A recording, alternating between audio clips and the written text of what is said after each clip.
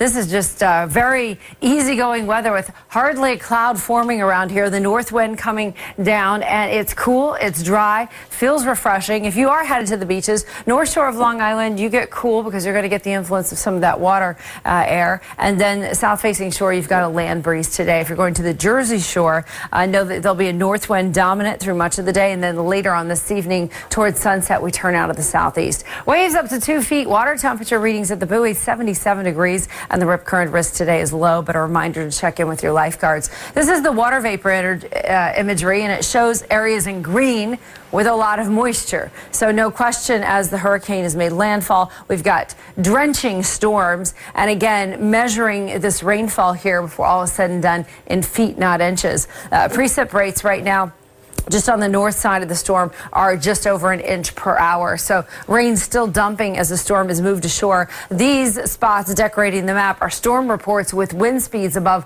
100 miles an hour. And so even inland, we're seeing an incredibly fierce wind. Harvey itself is moving at 85 miles an hour northwest. It's moving northwest at 6 miles an hour with 85-mile-an-hour winds. So starting to decrease with the winds, but still going to be sitting there and sort of hanging out. Watch the futurecast.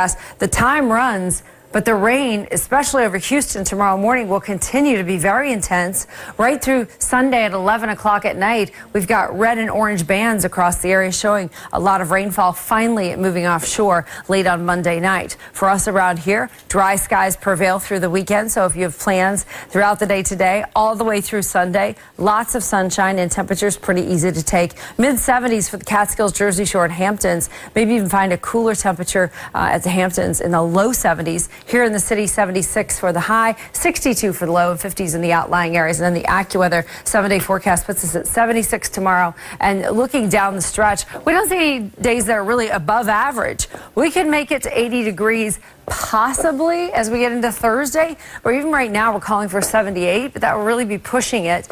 Cloudy with some drizzle on Tuesday, so we took the numbers down to 73 that day, but that shows we could be at least 7-8 degrees below average right through the middle of the week.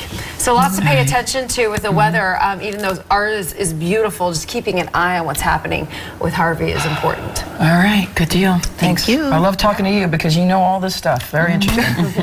A new movie opening in theaters this weekend tells a heartbreaking story that came right out of Brooklyn. An immigrant from Trinidad was falsely accused of murder and spent decades in prison before he was exonerated. Entertainment reporter Sandy Kenyon has a preview for you. Crown Heights tells a real story about a miscarriage of justice in our city.